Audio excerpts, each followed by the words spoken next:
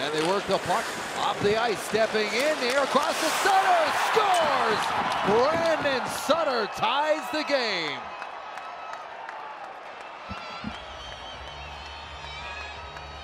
Boy, what a nifty pass here by Baertschi, and this is just poised by him to come down. I'd love to see Baertschi do a little more of this. Play good defensive game, but when the opportunity presents itself to strike it, great patience shown here. Looks like he's going to shoot it. He freezes the goalie. Cam Talbot has to respect Baertschi coming in that side, has a lot of time to walk in and shoot it, but a perfect hard pass over to Sutter, who handles it and puts it into the open net to tie this game.